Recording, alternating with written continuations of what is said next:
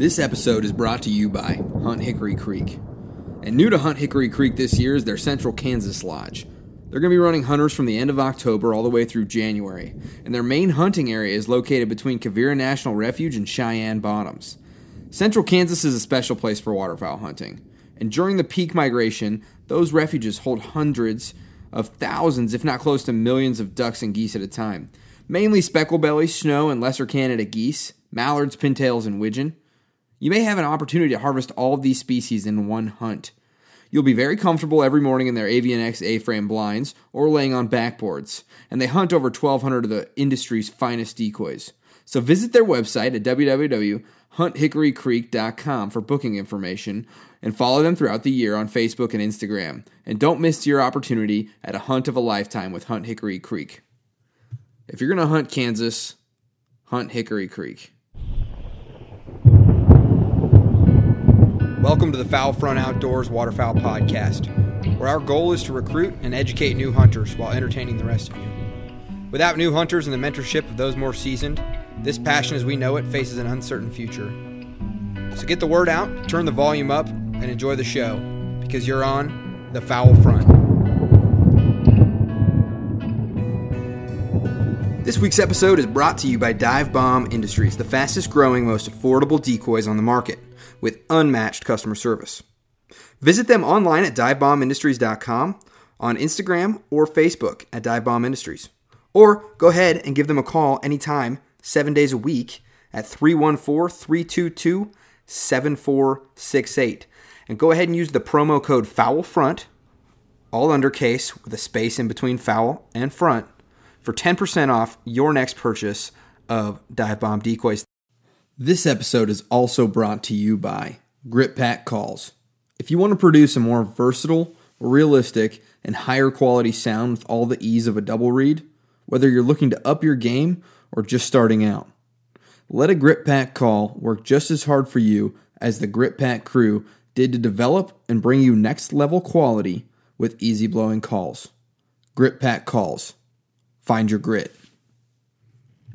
This episode is also supported by Goose Ninja Call Lanyards, MDR Custom Woodworks, Twisted Wire Upland Hunts out of Grand Island, Nebraska, and from our friends over at High Prairie Sportsman over on YouTube. This week we're going to be talking to Meghan Lupyan about photography, and don't tune it out just yet, because we're going to be talking about how to capture those moments in the blind, out in the field, and things like that. And we're going to do it in a way that's hopefully not scary, right, Meghan? Oh yeah, absolutely not scary at all. Yeah, so we're gonna go ahead and we're gonna explain it because I just got my first camera, so this is a super selfish episode, everybody, and I definitely needed like a little crash course, and that's exactly what this is. So don't turn it off if you're not into photography. This is to hopefully motivate and inspire you, and it kind of push you over the edge if you were thinking maybe that's not something that you'd be able to do, or anything of that manner. So, like I said, today we got Meghan Lupyan from Meghan Lupyan Photography, and she also does quite a bit of work with Hunt Hickory Creek during the waterfowl season and other seasons, right, Meghan? Oh yeah, absolutely. I try to go out to Kansas at least each hunting season that there is. They keep me busy out there. Awesome. So, how did you first get into photography? It started about 10 years ago. I got my first DSLR camera, and I was really big into landscape photography. And then I kind of transitioned more so into portraits and weddings. And then I started my business 8 years ago, and then I graduated college and decided to take my business full time. So here we are now, and it's nice. I get to make my own schedule. I get to be kind of selfish and go to Kansas whenever I want and see Chase and help them out. And then I even take off a few months during winters so I can go spend all the waterfowl season out there. So now you don't just shoot the camera, right? No, I'm pretty much, I help them. My title, I went out there to kind of help cook and clean and And then I started helping the guys out, and we have like a really good system. We're such a good team, and I would help them put blinds up and decoys, brush in blinds, all that good stuff, as well as going out there with my camera and getting to photograph those hunts for everybody. So, you said that you first got into it and you were really big into landscape photography. So did you grow up with like a pretty outdoors childhood or something? I did. We did a lot of camping when I was younger, and then my dad, he's a pretty big hunter. He's never waterfowl hunted before. Not yet, at least. I'm trying to convince him. But he's always deer hunted. So I would always go with him. I remember when I was younger, we'd always get pulled out of school for a week, and we'd go up to Pennsylvania and go hunting with him, my sister and I. So that was great. We were always the boys that he wished he had. Awesome. So when was the first time you went waterfowl hunting? It was 2 years ago. 2 years ago. And yeah. What was your first duck? Mallard. Yeah. Wow. Awesome. Yeah. So I was hooked immediately. Why don't we touch on a little bit the big three? Oh yeah, you kind of need to kind of get a basis of what you're looking for when you're trying to buy some gear. Yeah, exactly. So you want to go ahead and break that down for us? Absolutely. So the big three, it's the ISO, the aperture, and the shutter speed. And just kind of like a general idea, I know we'll touch more into this and go really in depth, but just to kind of understand as far as equipment. So ISO controls how sensitive the camera sensor is to light. And aperture is how much light is reaching the image sensor in the camera. And then shutter speed, this is kind of like the most confusing for people to really understand. It's pretty much how long your camera spends taking a photo and how much the length of time your camera shutter is opened and exposing to the camera sensor. Shall we get into bodies? Oh, yeah. So there's so many bodies. I shoot a Canon Mark III, and I also have the Canon 60, which is also full frame. But there's so many different kinds. So the two I just named, they're DSLRs, and they don't have built-in lenses, which is kind of nice. You can easily swap them in and out, which provides you like a huge wide variety of options that you can shoot with. But pretty much a DSLR camera has a shutter and a sensor. And the way that works is when you press the shutter, the camera records the scene as a digital image on a sensor. So I said earlier how like my Mark III and my 60 are full frames. So that means it's like a larger sensor, and it's typically more of a professional quality. And a lot of people kind of get confused with that because they are a little bit more expensive. But if you're looking for a good professional camera, I definitely recommend a full frame. But pretty much a full frame, it's better in low light situations, which, I mean, everyone kind of knows if you're into photography and you have those early mornings when you're trying to like set up, and then also sunset when it's right at like light is pretty much gone. Like those cameras really help with that. And they also create better bokeh, and when bokeh is pretty much the background blur. So like a good example of that is when you say you have like a duck in focus and everything else around it is out of focus. Mm-hmm. That's your bokeh. Okay. And so there's full frame, and so that means it's got kind of a larger sensor. Yep, absolutely. It's got a bigger like little plate down there that's collecting light. Yeah, pretty much. Okay. When you kind of like look into your camera, if you even like take your lens off your DSLR and look into, that's your sensor. Okay. And then what is the alternative to full frame? What's that called? A crop sensor. And those are great cameras. Especially too if you're just starting out. Like, those are like great. I started off with a Canon Rebel T3i crop sensor, and I used that for about a year or so, and then transitioned into my full frame. So what else is there to evaluate a camera body on? Like, what are the things that I should be like, I don't really like know what I'm looking for. What are like the different things we can judge a camera body off of? I always look at how many megapixels there are. Okay. The number, the larger, the quality, and they can make super sharp prints. So people who are trying to kind of get into like maybe even selling their photos, you definitely want to have a lot of megapixels, because that definitely will help with that. And just a really good quality print, really good quality photo. Okay, so megapixels. Mm-hmm. Okay. And then also, I look at frames per second. That's how many photos you can take per second. Obviously, kind of the higher the number, the more useful it is shooting like really fast action scenes, which too with waterfowl, that's really important to have. So that's how many times the shutter can like flick open? Yep. Okay, so what's a mirrorless camera? I personally have never used one. I've heard great things. Some have full frame sensors, but the way they work is they don't use a mirror box to project light directly into the viewfinder. Mirrorless is exposed to incoming light by default with nothing like in between. They're kind of, I know like Sony, I think, just came out with a mirrorless camera that supposedly is like amazing, but they are normally smaller and a little bit lighter than DSLRs. And they do have some full frame sizes that have come out recently. Is there anything else that we need to be looking out for? I mean, they do have some point and shoot cameras, which you can't change the lenses, and they're a little bit cheaper.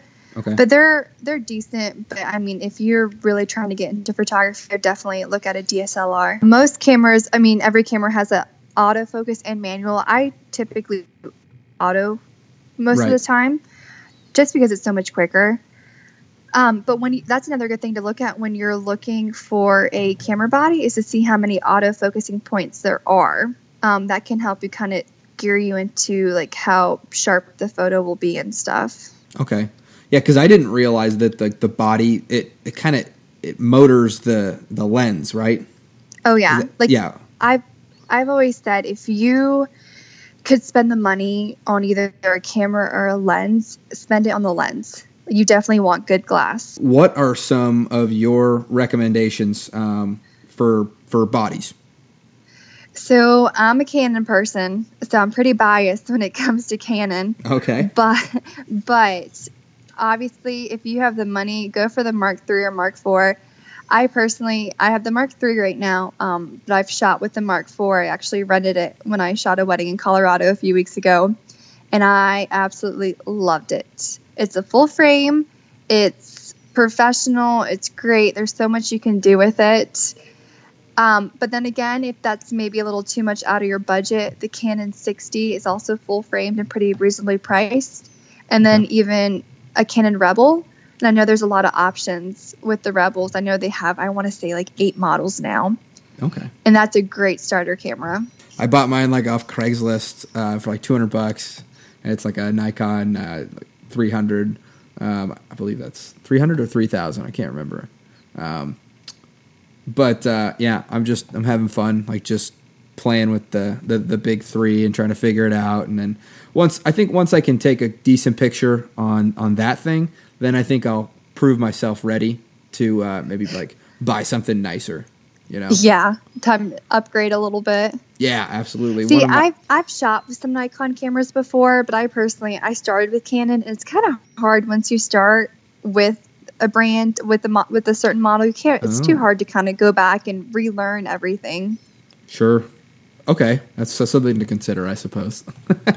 And even too, I always recommend, if somebody's on the fence about what kind of equipment they want, you can always rent it.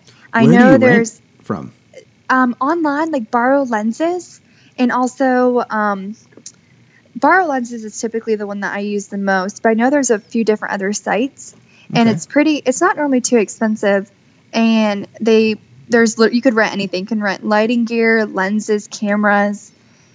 And it really does help. If you're like, you know what, I don't know if I really want to buy this, then you can go on there and rent it and see if you actually really like it before you spend the money. I didn't even know that kind of thing existed. So maybe that's what I'll do. Yeah. I don't think I'll take any of those out into the duck blind though. Yeah, I know. When I rented that Mark IV for the wedding I photographed, they were like, okay, do you realize, like, I had to sign like all this paperwork pretty much, like, do you realize like how expensive this camera is, like you can't mess it up. I'm like, okay, I get it. You get it. Yeah. Oh, I would probably need that though, you know. So. Yeah. It's like, I definitely would not take this out hunting, because my luck, I would drop it in the water. Oh man. Have you done that? No, knock on some wood. Luckily, I have not. Yeah, I think I'll be taking it pretty much just to the field hunts this year. So. I'm pretty cautious with my stuff. I think because it technically is my full-time job being a wedding photographer. So I'm like, I cannot mess up my gear. And it's funny because there's times where I'll be standing in the water and Chase is like, Megan, you don't have your strap on. Like, don't drop it. I'm like, I know. Just have to be extra cautious. That's funny. No, yeah, it's your livelihood. For me, it'd be just that I would never get another camera probably if I went and bought a nice camera and then came home and showed Natalia that I dropped it in the mud or something and it no longer works. We would be cameraless until I could save up. Yeah, so. She probably would not be happy with you at all. No. So should we talk about lenses? Absolutely. So lenses, it's kind of a lot of information, but it's pretty cool. So typically when you're kind of looking at a lens, there's a huge variety. You can have a wide angle, you could have a normal, you can even have like a telephoto lens. I shoot a lot with my 85 and my 70-200 when I'm hunting. And that's 85 millimeter. Mm-hmm. Okay.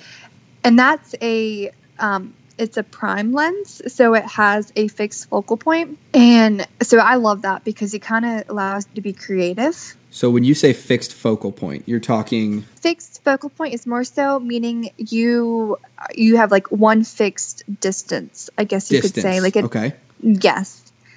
So like a 50 or 85, like a 70-200, you can move it to where you could be closer or farther back, but like an 85 you have to physically move in order to get like closer or back. But I personally, I love shooting them. I love the prime lenses. I have the 135, the 85, the 50, the 100, and I like because for my style they have a large maximum aperture, so they have really pretty background blur, which is that bokeh we talked about earlier. Right. And they perform really well in low light, and they have pretty good image quality. Okay. But then again, I love my photo lens, which is the 70-200, because it's just awesome. I mean, you can do so much with it. And so the 70-200, the telephoto, that's like where that's where you say you can choose the different distances. Correct? Mm-hmm. Yeah. Okay. I could be sitting in a blind and I could shoot really close, pretty close up or pretty far away. Okay, so when you say, 85 millimeters, right, and 135 millimeters and like 70-200, can you explain kind of how, like, what those numbers mean? So the numbers pretty much, they are the distance. So when you're looking at a lens, they see M on them, and that means the focal length that's measured in the millimeters. Okay. So a lot of lenses, like I know, the three lenses choices I touched on a few minutes ago, the wide angle, then the prime, and then the telephoto, those each have like the numbers. Each lens you'll see will always have like the certain distance. Okay. And the smaller the millimeter to millimeter, like the range. Kind of like say a 16 to 35, that's super wide angle. So say you have like, it's on 16, it's everything. Like those are typically what you see a lot of landscape pictures because there's so much, it's such a vast wide angle shot, which I will recommend too. I have the 16 to 35 and I use that a lot when I'm hunting because you can get so creative with it. I mean, you could be laying on the ground shooting up and you can see. I mean, it's cool. It's great for hunting. Okay, so you only get to take two lenses out on your next, hunt. What two lenses are you going to take? Ooh, definitely my 70-200. Okay. That's the telephoto one that you said that's really versatile. Yes. Okay. So the 70-200, and then, this is tough. Well, the past season, all I brought with me was the 70-200 and then my 16-35. But probably my 50 and then my my 50 and my 70-200. Those would be the two that I'd bring. What's next? Oh, aperture, right? Oh, yeah. So when you're kind of looking at lenses, you'll see on the camera, like you'll have a certain letter, like for example, say like 70 to 200, 1.2. So that means the aperture. The aperture is the hole that's inside the lens. It opens and closes to control the amount of light entering into the camera. And they're typically represented in F values like 1.2, 2.8, stuff like that. I shoot a lot on like 1.2. Sometimes it's harder to misfocus, but for my style, that's typically kind of like what I shoot on, unless I'm shooting like a big group of people, then I'll bump that up. One of the last things we here have is the image stabilizer. So that's huge, especially too when you're like shooting stuff that's moving. It helps to minimize blurriness. And it's typically represented as IS. And it's also super good when you're shooting in low light. But then again, it's typically a little bit more expensive. What else do we got here? I know we've talked about kit lenses a little bit too before you and I did, Ben. Yeah, that's right. So pretty much a kit lens is kind of what you buy in a package. So when like a package deal, when you go to like Best Buy or something and you buy a camera and it comes with a lens or two, those are typically the kit lenses. And they are great. They're phenomenal starter lenses, especially if you're trying to kind of just get started in photography. I recommend them, but they tend to be a little bit cheaper and they do have that kind of mid-range zoom. I know the pretty generic lens that comes with a pretty generic kit lens is the 18 to 55, like 3.5 f-stop to like 5.6. I think that's what I have. Yeah, it's I want to say that comes with pretty much like any camera you buy, like in a package. Gotcha. But it's great. It's such a good variety because it goes from wide angle to like a kind of a normal eye. The way I kind of look at it is if it's like a 15 millimeter lens, that's what your eye can see. So the 18 to 50 kind of get like a generic range, but they don't typically produce sharper images and they kind of have slower autofocus.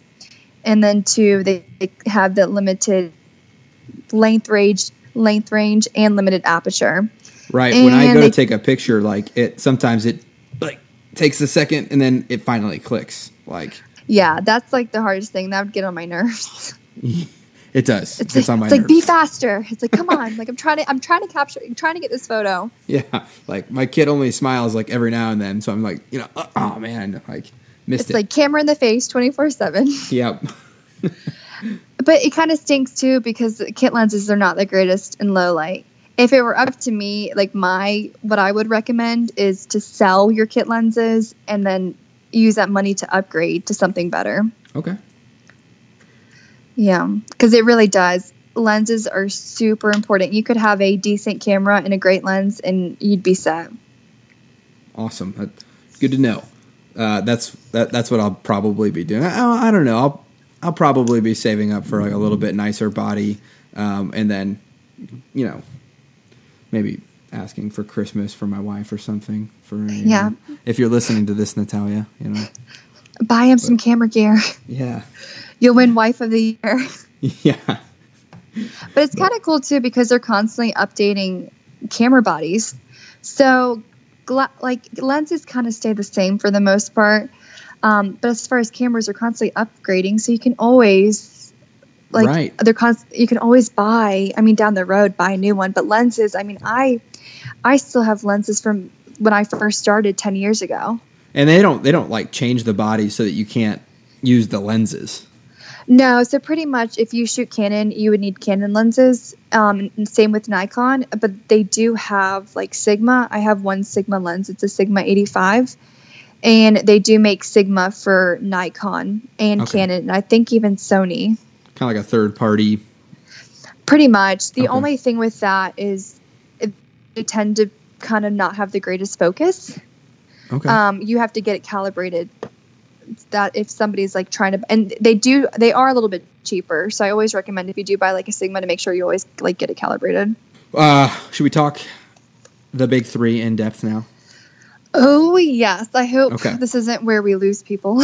Nope. This is, if for nothing else, this is just for me. So. Yes.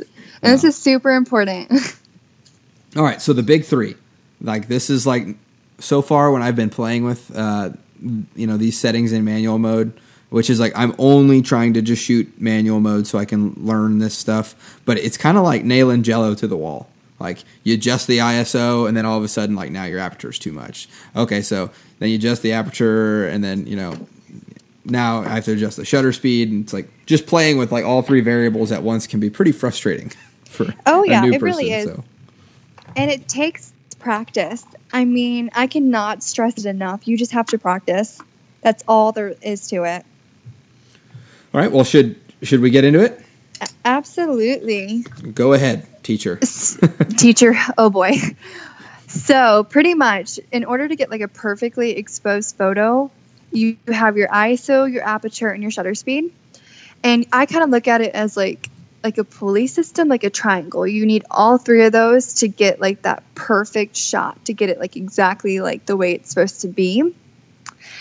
So the different things like ISO, aperture, and shutter speed, I know we kind of touched on this earlier, but to really kind of go a little bit more into depth. So I'll start with ISO. ISO controls like how sensitive the camera sensor is to light. It will affect how well exposed the photo will be, and your ISO ranges anywhere from like 100 to like 6400. So like a kind of an example of what your ISO really does. If it's super sunny outside, say it's like noon, you'd have to have a lower ISO, like 100. And then say you're shooting like sunset or it's like almost dark outside, you'd have to have a greater ISO. But the only bad thing when it comes to having a greater ISO, you have more noise, which is kind of like the grain, and it's not the greatest quality. So that's another thing too, which makes a pretty big difference as far as like kind of gear wise, as like your equipment. If your camera doesn't handle low light the greatest, then sometimes like when you have a higher ISO, you'll have like the more grain in your photos. Okay, so aperture is how much light you're letting into your camera, and it's often shown as like the F number. And I know we talked earlier, like 1.2 is super wide open. So the greater aperture means the more light that reaches the image sensor. And it's kind of confusing because like 10 lets in less light. Like say you have an aperture like 10, like f-stop of 10, that's less light. And then a 1.2 lets in a ton of light. Right. And I know I kind of touched on earlier, like if you're shooting 1.2, it's a little bit easier to like misfocus, but it's kind of the way I shoot. It creates better bokeh, that blurred background and all that good stuff. But then again, if I'm shooting like a hero shot and I have 18 guys that I need to get in focus, I'll have a higher f-stop, like an f-stop 8, so I can get everybody in focus. And I always keep everybody on the same plane, which that means like the same. So if you're looking at a picture, it's like the same line of people. Like it'd be like perpendicular or something. Is that what you mean? Okay. Yeah, absolutely. So there's someone's not at 5 feet and someone's not at 15 feet. Yeah, exactly. Because then they'd be just all out of whack. Gotcha. Yeah. So 1.2 means it's like basically like wide open, and you're just getting like a flat, like whatever distance that you're focused at. Yeah, pretty much. So if I'm shooting like 1.2, I'm taking a picture of a person, I always focus on the eyes, because then they'll always like that their face will be in focus, and then it creates that really pretty. The background will be blurred. Okay.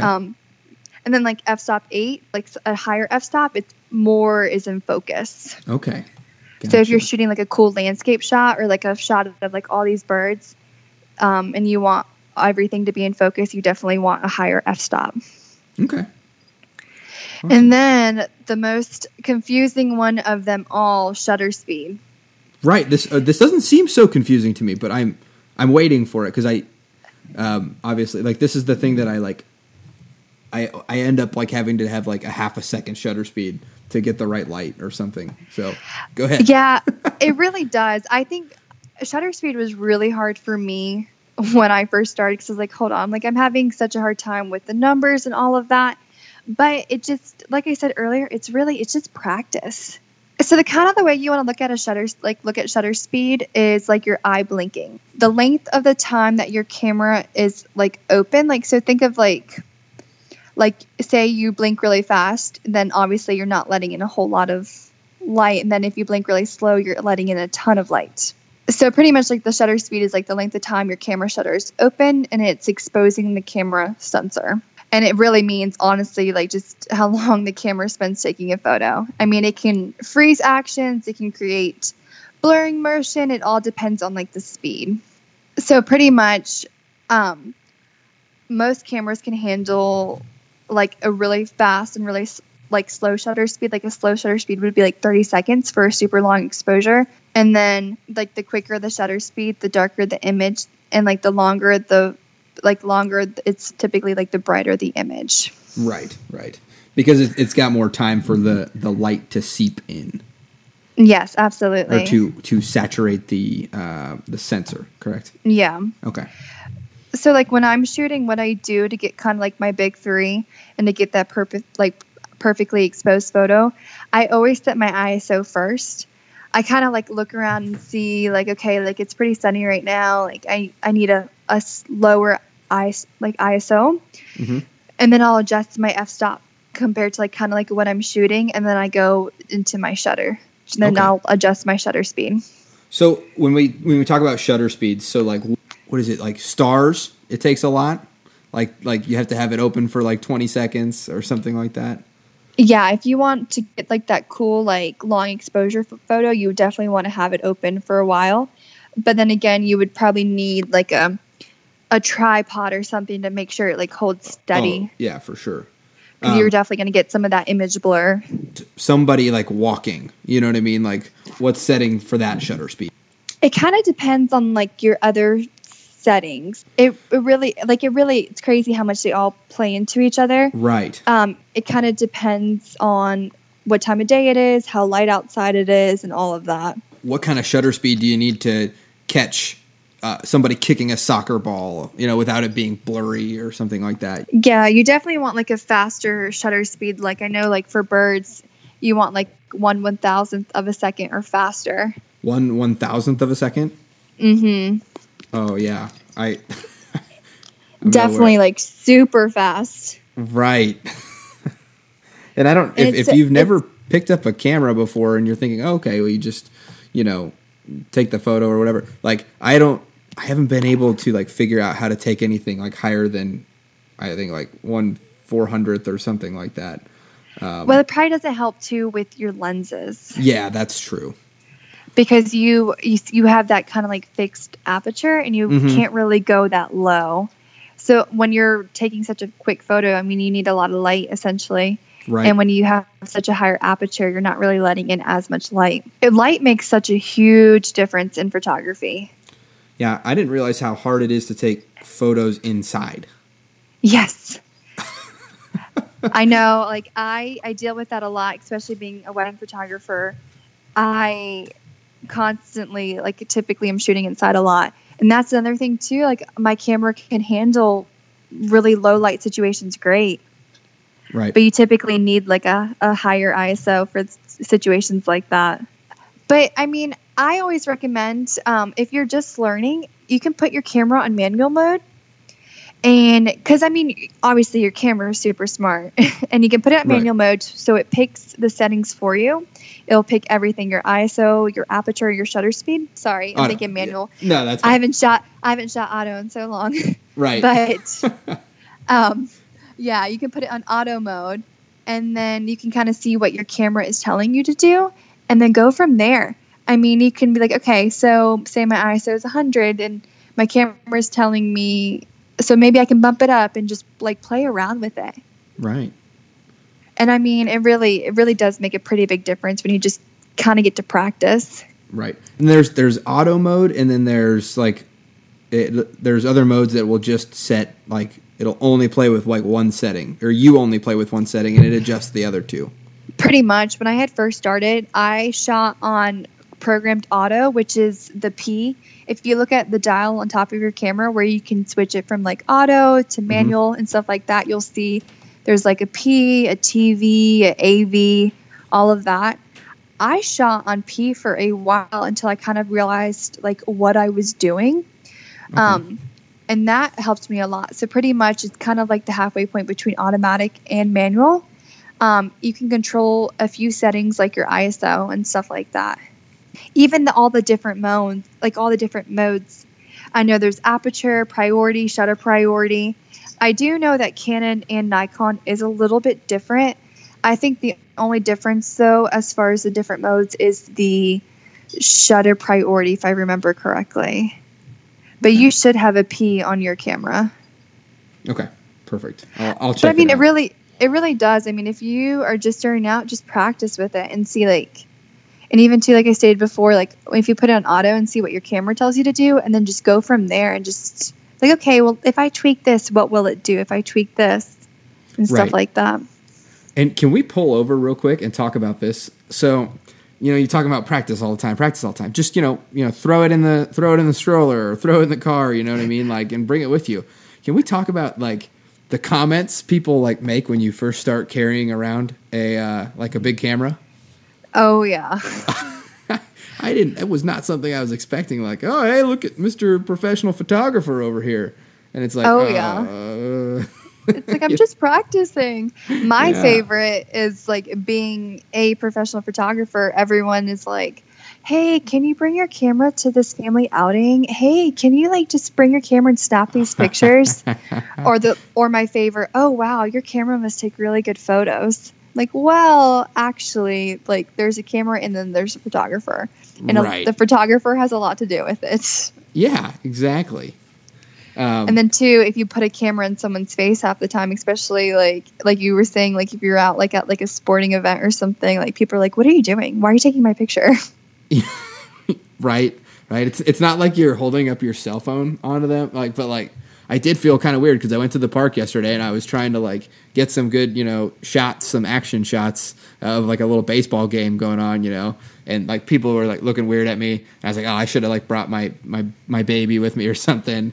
But I ended up like leaving like halfway through. I was like, I don't want to. Like people are. Everyone probably thinks you're a total weirdo right now. Yeah, exactly. But hey, at least you're out there and you're practicing. I mean, because it really does. It makes a huge difference. Because that, and like even too for me, it's funny. Like I said earlier, light makes a big difference. And I'll be driving down the road and be like, oh wow, like that light right there is so pretty. Like, oh wow, I wish I had my camera on me because like that light is just gorgeous.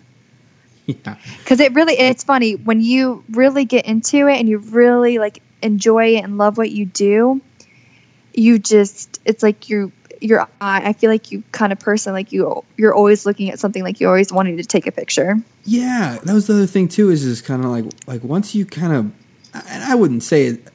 I don't think it's the same for like having an iPhone like camera, but like once you like have a camera and you're like actively trying to train yourself in it, you kind of like think about the world in a slightly different lens. So, or you see it in a different lens, and it's kind of funny. You really do. Like, I'll look at like things differently. When I'm out in Kansas, like it'll be just like a regular fence post. I'm like, wow, like that would be a beautiful photo. Or, oh wow, like the way the light hits that, would be awesome. And I mean, it's a good thing too, because I recently saw this thing on TV that was talking about what makes you a photographer. Is it knowing the technical side of things, like the ISO and the aperture and the f-stop, like what we just talked about, or is it your creative eye? Right. And it really made you think, because anybody could technically teach them how to work a camera, but does everybody kind of have that creative eye? And I do, because I feel like everybody kind of sees the world. Obviously, they see it differently, and they see the beauty in different things. But it kind of it really makes you think. Yeah, it's an art and a science. Oh, absolutely. It really is. So. Especially, too, after just talking about the ISO and the aperture and all of that. Yeah, right. It's like you have to learn the science part, and then you can go be artsy. Like, kind of the entrance there. But it really does. So I guess talking about art, being the creative side, you want to get into some of your like techniques, your style. Definitely. I know I kind of touched on earlier, like how I shoot pretty wide open. But if you look at my photos, you can kind of see I have like a lot of like warm colors, like browns and oranges, and sometimes even like pinks, which a lot is done in like post Lightroom, but also in camera. I kind of like change my Calvin and all of that. And then I like to shoot right after sunrise or sunset and get that like really pretty like golden hour, which is awesome because it really, especially in Kansas, you get that like perfect sunset. Oh yeah. And you have like those like amazing skies. Yeah, there's no trees in the way. Oh yeah. I know. You can see for miles and miles and miles. Nice. But another kind of like example, like a technique that I normally do. So like say it's like 2 p.m. and it's pretty bright out and there really isn't like any clouds. So it's pretty much just like wide open sunlight. I would kind of position like my subject in a shaded spot, like underneath a tree, if there is a tree, or something to where there's some shade. And to help, and then like, get my settings where they need to be. And then to kind of help with it not being so blown out in the background, I would have a higher ISO, which helps lift the shadows. Okay. Because sometimes you think like, oh, it's like 2 o'clock, you should have like 100 ISO, it's super sunny outside. But sometimes you couldn't even use like having a higher ISO to even like help lift up that bright light and lift up those shadows and stuff. Okay. And then some other little things. I only really like to shoot when it's sunny outside. Okay. Because if it's cloudy, it doesn't really fit my style that much. Sure. And then this is super important for everybody. You typically want sun at your back, so the subject is in like full light. Well, that's helpful for hunting ducks and shooting ducks with your camera. Absolutely. Yeah, that way it's like full light. But then again, you can also position your subject with sun at their back. But the only I personally don't really like to do that a lot because it kind of creates that rim light. And rim light is kind of the light that will, and like it even will create like lens flare. So that's like if you're shooting, like say I'm taking a picture of you, Ben, and you have your back towards the sun, you'll have that through like the lens, you'll have like light popping through technically. Okay. And I personally am not a huge fan of that, but it can be done. I typically don't like to do that. I always go towards having full light on your subjects. But the only bad thing about that, like you say you're taking a hero shot, everybody's staring directly at the sun. Right. Which isn't the greatest. But another tip to kind of help with that is you make everybody shut their eyes. And then you say, I'm going to count to 3. And when I count to 3, you open your eyes. And then just say, look at the camera and smile, pretty much. So it's like their eyes are only open for 1 quick second. And then, so they're not staring at the sun for who knows how long. And I think it's important to pull over here, too, and talk about what a hero shot is. Because I think I went for a very long time thinking, hero shot. What does that mean? Yes. I will say Chase is phenomenal at hero shots. Really? Yes. I mean, he's got a pretty creative eye. Like, Chase is a pretty good photographer. But his hero shots, like, the way he sees stuff, I'm like, okay, like, I see you. Like, go on with your bad self. Like, That's funny. When I shoot hero shots, I always make sure belly's up, geese, ducks, belly's up. And you always want their heads facing the same direction. Yeah. I'm super OCD. So, like, that makes me so mad. I'm like, come on. Like, you just take the extra minute and just flip their heads. Come on, boys. Like, put the heads over to the right side. It's like, get your life together. Yeah. And then you always just get low.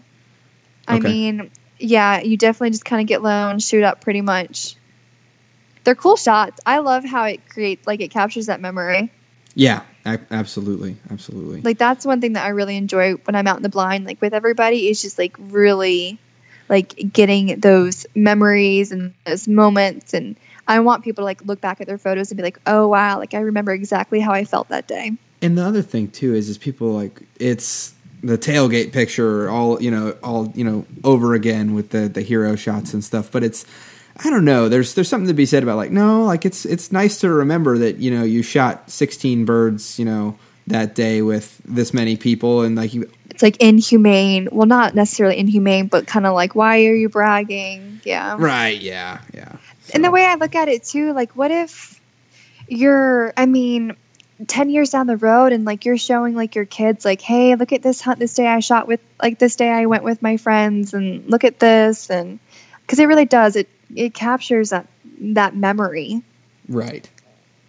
And there's some cool hero shots. Like there really is some awesome ones out there that I have seen. Yeah. And they're so fun to like position yourself. Like I did one, it was actually the last day of duck season, and we had this awesome group out there. And what I did was I had them on the other bank, and I had my 70 to 200 on, and I shot from across the bank. So it framed them really well, and it was a really pretty sunset. It was like almost pretty much like kind of like pink outside. Nice. And it really, it did. I'm like, this is awesome. Like I don't really have to like edit this too much. Awesome. And it was kind of cool the way like you can frame everything, and like the trees and the water and all of that. And then I guess so the other approach would be like, so low light situations. I know you touched on it before, talking how gear can get you pretty close to what you need there. But how do you handle low light situations? It kind of depends. Obviously, like the higher ISO, the more grain. But sometimes, like you can kind of play around with that. I mean, film is coming back into style, and obviously, like film photos are super grainy. Yep. And sometimes, like having a higher ISO, like and having that grain, kind of does look pretty cool. I know this past season Chase was not skinning. I'm sorry. He was cleaning a deer. And I was out there just kind of getting creative, and I had off-camera flashes. And I ended up kind of positioning it to where I had like a off-camera flash behind him, and then I had on-camera, and then I also That's like a remote flasher, right? Pretty much. I have a pocket wizard, and the pocket wizard like triggers from my camera to the off-camera flash, like kind of like a walkie-talkie. Okay. And you just got like super creative with it. So I know a lot of cameras like DSLRs, like I know there's some that come with flash. So even too, you can kind of get creative with your flash if you have that. What are the tenets that you need to get for these fast action shots? You definitely have to have a super fast shutter speed, like 1/1000th of a second or less to kind of freeze that motion. And you sometimes have to jack up your ISO. And I mean, like I said before, like don't be afraid to really kind of play around with that. Right. I know sometimes it's kind of like frowned upon to have like a high ISO, but sometimes you kind of have to. And just honestly, just practice. And you really want to predict where the focus is going to be.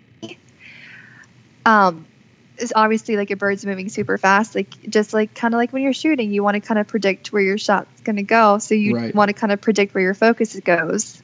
Oh man! I personally, what'd you say? I said, "Oh man." Oh yeah. There's like 3 different focusing modes on a camera. Al servo, one shot, and al focus. I personally, when I'm shooting motion, I switch it to al servo, which pretty much means like your subject is moving. Okay. And then al servo means the subject is moving. Yes. Okay. It pretty much you or the subject is moving. So if you're trying to kind of get those action shots, even like birds in flight, if you're at like a soccer game, that's definitely kind of the mode I would recommend that you would put your camera on. Okay. And then like one shot, neither is moving. And al focus means that neither you or the subject really cares if the focus is kind of accurate. All right. And then I guess maybe the opposite of fast action shots, like super close up. So like water drops like off of a mallard's curls. So to kind of like achieve those photos, you need a macro lens, and a macro is 100 millimeters. I love mine. It's so fun to just get creative with it. You can do so much with it. So if you're kind of getting those like cool close-up shots, I know you've seen like the pictures of like the dog's eyes where they're like looking up. Yeah. Like that's definitely like a macro shot right there. So if you're really trying to kind of get those, I would definitely recommend a macro lens, and that's the 100. Okay. But then again, you never want your shutter speed. If you have a macro lens, you never want your shutter to go under 200th of a second. Under 200th of a second for macros. Yeah. Okay. But they're such fun lenses. Like, I recommend them. I originally had bought mine for weddings, but I love just taking it out in the field with me and just getting to like be super creative with it. And so all of this aside, the art, the science, talk about what are some of the foibles, the things that get you out there when you have a camera out in the blind, like things that you have to also consider to be able to capture these things. Because, I mean, you're either sitting in a blind, you have to hide, you know. Yeah, it's definitely pretty crazy out there because it's hard. I mean, if you're trying to hide, but you're also trying to take pictures, you really just like try to stay hidden. And I bring a ton of gear out there with me. I have a big Pelican case that I fill up with all my lenses and cameras, and I just You bring that out to the blind? Sometimes I do. It depends on like how I'm feeling. Typically, I'll just fill up my little Sika bag and with like 2 or 3 lenses. Yeah, you would be so like I'm the kind of guy that always like gets a little irritated when like the one dude like just starts like he sits down in the A-frame and he just starts like pulling out everything. He's got like 6 bags and he like takes up half the blind. You know? Yes. I'd probably be the person you hate then. You have to like go get like a layout blind for your Pelican case. Yes, pretty much. No, I was pretty good last season. I kind of kept my Pelican case in the truck, and then I would just bring like 2 or 3 lenses with me. Right. And if worse comes to worse, if I needed to, I'd go back to the truck. But yeah, I mean, I was pretty good about judging what I would need and stuff. Nice. And I'm like really cautious with my gear. So I would always I have neoprene cases. I'd put my gear in, and I'd always bring like a lens cleaning kit and extra batteries, and especially too when it's super. I mean, you know what it's like in Kansas. It's so cold out there. Oh yeah. I would my batteries would die so quick. Oh so yeah. I'd always bring little hand warmers. Yeah, like and keep them in my blind bag. Yeah, like it's bad like when you like look at your cell phone and then it's at like 100% when you get out of the truck, and then just about the time you're done setting up, it's like at 4% and you have to like put it next to your body to like get your charge back. Yes. So. Chase would laugh at me last season because I would literally have like my camera in my clothes with me trying to like warm it back up. I'm like, it's just too cold for it. So here's a question, and I experienced this trying to get some close-ups of my dogs. How often do you have to wipe nose prints off of your camera lens? Does that happen quite frequently, or is that? Yes.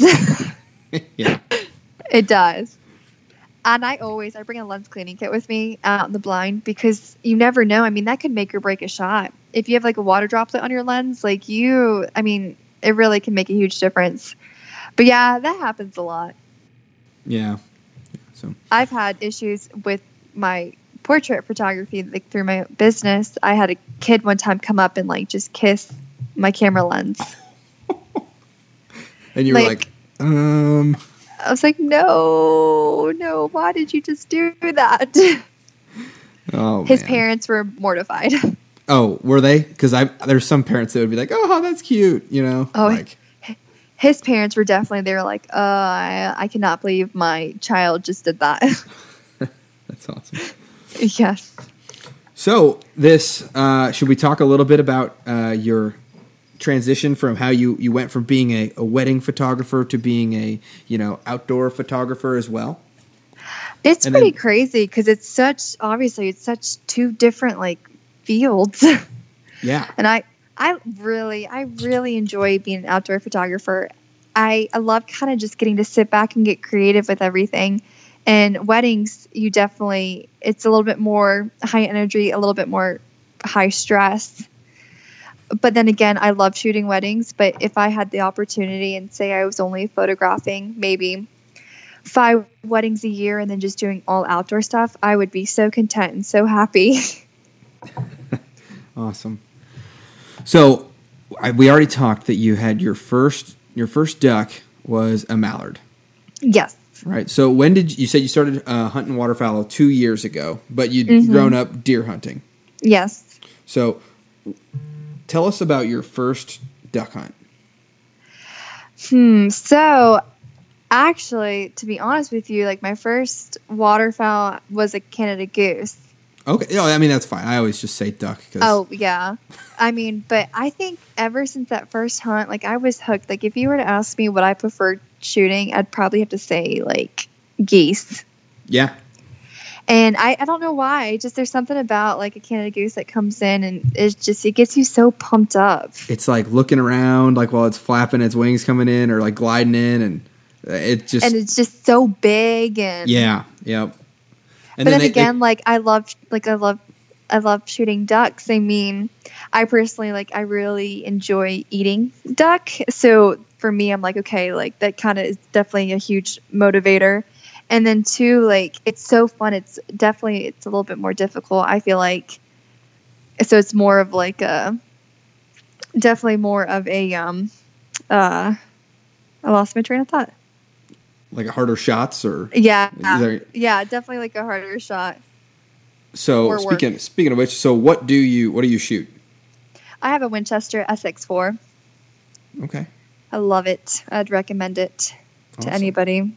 And so this last season, you were talking a little bit about how you came out and you were supposed to just kind of help out with you said the cooking and the cleaning and taking photos, but next thing you know, you're out there setting up decoys and.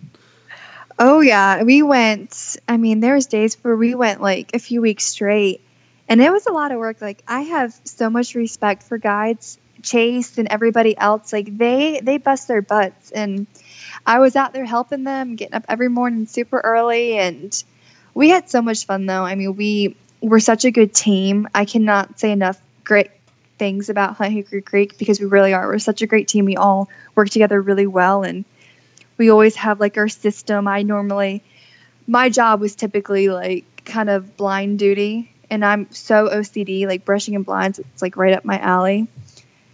Nice. And oh yeah, Chase is like, hey, you can take that. Like, absolutely, you go ahead and do that. Yeah, that's excellent. I'm like, okay, I have to get every single spot perfectly. Oh, that's a good quality to have in your blind brusher. So yes. But I love it. I mean, I had such a blast, and it was funny because like towards the end of the season, like it was. I mean, obviously it's so cold and we're getting kind of tired. But I mean, we like the last day of the season, I was so upset. I'm like, I'm not ready for it to be over. Oh, I was like, we went pretty much 2.5, 3 months. Like I was just not ready for it to be done. It's and I can't wait. I'm coming down to do that. That piece with Chase. Where we basically just do a day in the life. There's a pretty big difference. Oh yeah, because you talk about doing it like day in day out, like that's a marathon. Whereas like a lot of us are, we're sprinters or mid marathoners, hitting it the weekends really hard, and then trying to get out, once during the weekday if we can. And heck, I know how tired I am. Maybe a 50-hour work week and hunting 2 days in a row, like that exhausts me. Yeah. So it's one of those things where it's got to be a totally different thing that I'm super excited to see get a short glimpse in this upcoming season. Because there really is. There's so much more into it than people really realize. I mean, I have such mad respect for them. I used to always give Chase crap. I'm like, you don't do anything. I'm like, you sit in a blind all day. And just being silly. And then I go out there with them for 2.5 months, and I'm like, okay, like you guys are busting your butts. You were out there last year with them for 2.5 months. Mm-hmm. Mm-hmm. I'm doing it again this year. Are you? And I'm so excited. Yes, I'm like counting down the days. I'm ready. Awesome. And so if I could go ahead and start packing right now, I totally would. That's awesome. So you were out there 2.5 months there with Chase, and you still said yes after that 2.5 months, huh? Yeah, he always jokes. He was like, I saw that she could do it for that long. Like, obviously, I need to kind of go ahead and wife her up. Now, I know Chase told us a little bit about how he proposed out in a goose field, but how did that go down? So pretty much it was a really nice sunset, and to be honest with you, I was like sitting in the blind, like kind of not really dreading breaking down, but just kind of like taking in a few minutes of just peace before we started breaking down. And I think I was on Facebook, and Chase was like, "Hey, Megan, come over here and take a picture of this blind." And I was like, I really do not want to get up and take a picture of this blind. And I was a little peeved. I'm like, I'm like kind of relaxed for it right now. Like, let me just be in peace for a second. But I ended up getting up, and then I see, and Chase was so fidgety. And he's not. Like, Chase is so like calm and collective, never gets nervous. I'm like, why is he so fidgety? And then I look over, and our friend Reagan, who is this phenomenal photographer, he's like to the right of me, and I'm like, what is Reagan doing? And then all of a sudden, like, Chase like grabs my hand, and then Jet comes running over, which our dog Jet comes running over with like the ring box in his mouth, and it was perfect. And everything, like, it was so us. I mean, hunting is our thing. We get to do it together. We really love doing it, and it couldn't like have fit us more perfectly. Yeah, so it was great. Here's a question that's been in the back of my mind for quite a while, since I've not creeped back far enough, and I don't think I've found a picture without him in a beard. So the way I actually know Chase, his mother was diagnosed with breast cancer, and she wanted to get family photos done with her 3 boys before she lost her hair. So I go out and I do their family photos, and Chase walks up. This is the first time I ever met Chase. He walks up with his dog, with Jet, and Jet was a little puppy. And immediately I was like, okay, like, he's got a puppy, like, this is okay. And Chase had a very short, like, he still had facial hair, like kind of like a beard, but it was short and very like clean cut and nowhere near what it is now. So that was like first time I met him. So a few months had passed, and then it was like full on like beard and craziness. Is it staying on for the wedding? Probably, yeah. It probably will. Awesome. It doesn't bother me. I mean, it's him. Yeah, absolutely. And he pulls it off pretty good. He kind of jokes and says it keeps his face warm for waterfowl season, but I secretly think he likes it. All right, so back into it. You're perfect. Okay, you only get to hunt one more time. Ever. Who's it going to be with? Where's it going to be at? What are you hunting? And what are like the weather conditions like? You know? Oh, okay. I'd say Kansas, because Kansas is so special to us. And I'd say comfortable temperatures to where like you're not freezing, but you're also not like sweating. Right. And obviously Chase. And I would love if I could have anybody out there. I'd really love to have my dad, and I'd really love to have Chase's dad and Chase's grandfather. Awesome. That would be really special for us. So, are you getting your own dog soon? I am. Okay. If everything was planned, I think I would kind of be picking him up at the beginning of December. All right. That's if everything, as far as like her heat cycle and all of that. So we'll see. Right. All right. And you're going to do all the training yourself? I'm thinking so. Yeah, I think I might go ahead and do the kind of the cornerstone gun dog route and do all of that myself. Well, that'll be fun. It'll be interesting. Yeah, I love doing it with Chase when he's out training Jet and stuff. I love going out there and helping him. Jet doesn't really listen to me that much because obviously he's Chase's dog. Right. But I really enjoy that. So I'm excited to kind of get my own puppy and teach him and do all that good stuff. So what's your most memorable hunt up to this point? Okay. There's probably 3. Obviously the one where Chase proposed. And then we had a great group of guys, and they were from Louisiana, and they were just awesome. Awesome group of guys. And we shot a 9-man limit. And I think Chase might have actually said that this was one of his memorable hunts too. But it was just a great day. We shot a 9-man limit pretty quick, and it was just good time, lots of laughter in the blind, and jokes, and good hunting. And then I'd have to say my other favorite hunt, I wasn't like shooting at this time. I was just taking pictures, and everything was frozen, and we were hunting this lake, and we had like one little hole open, And once again, we shot another limit of ducks. And we had this group in from Georgia, and they were great. We're still friends to this day. We still keep in touch on social media. And I took some phenomenal pictures. So that's probably my most memorable hunt when it comes to photography. Awesome. It was cool just kind of getting on the ice, and there's pictures of Jet walking across it, and it was pretty cool. Yeah, I think it's pretty cool about kind of the dynamic that you guys have going on down there. So not only can you just get on a bang-up hunt with, like, good people that you're going to have fun with, but also you can walk away from that weekend, like, with the memories captured. Oh, yeah. Through you. So that's pretty cool. Yeah, I love getting to do that, because sometimes it's just like a hunt of a lifetime for some people. And get to walk away with a full gallery of photos, and they get to look back and show their friends and their family, and they get to kind of look back at that moment and be like, wow, like I remember exactly how I felt when I was in the blind, like after we just crushed a limit. Right. I love it. I mean, I love everything that Chase does and everything that they do and the people you meet. I just love everything about Hunt Hickory Creek, pretty much, in like the waterfowl industry. So are you pretty excited for this new expansion? Oh yeah, I'm pumped. It's going to be awesome. What's the vibe like at duck camp? Fun. A lot of fun. I mean, a lot of people just kind of sitting back and laughing and talking and getting to know each other, and everybody shares their stories, and that's pretty cool to see. Especially people who kind of got to hunt all over. You kind of get to hear their stories and like the favorite places that they've been and what they've seen and what they've done. But yeah, I definitely say camp is a lot of fun. I personally like getting to cook and stuff. Like I love kind of just I'll be cooking in the kitchen, and they'll be in the dining room, and I can hear them just talking and laughing, and it's a lot of fun. And I know you guys use that Traeger.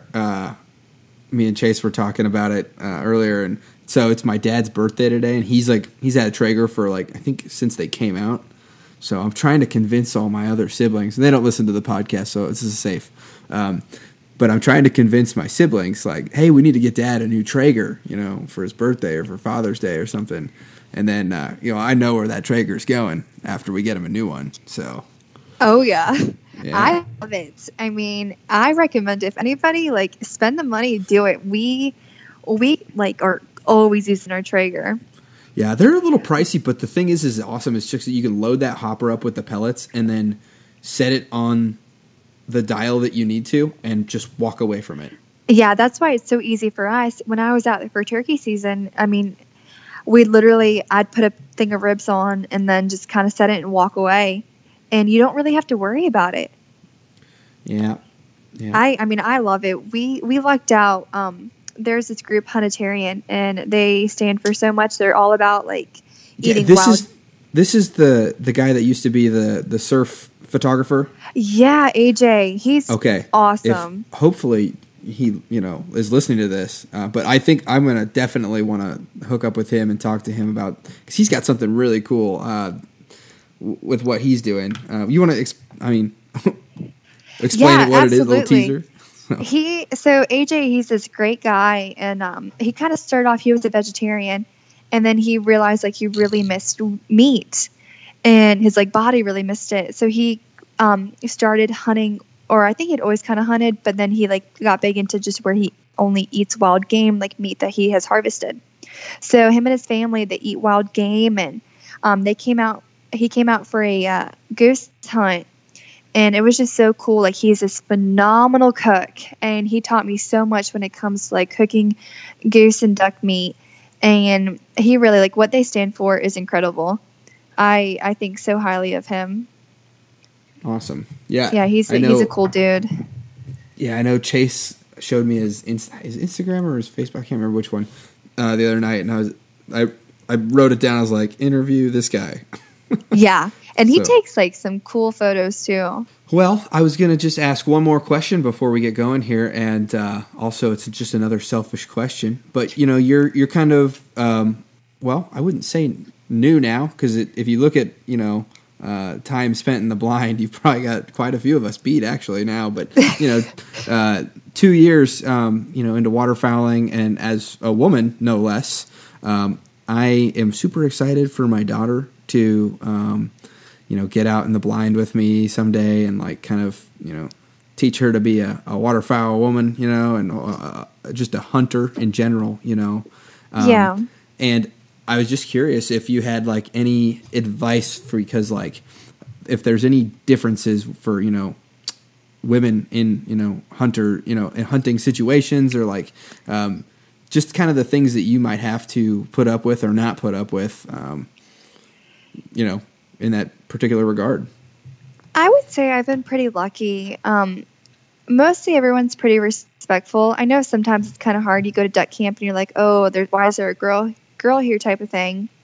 But I would just say, like, just have fun with it. And I mean, there's a lot of men who really like enjoyed seeing me out there and seeing me helping the guys and seeing me just out there kind of hunting with them and stuff like that. And I mean, they were like super respectful, and thankfully I've never had any issues, and no one's ever really talked down to me. If anything, everyone's always been very helpful and very encouraging.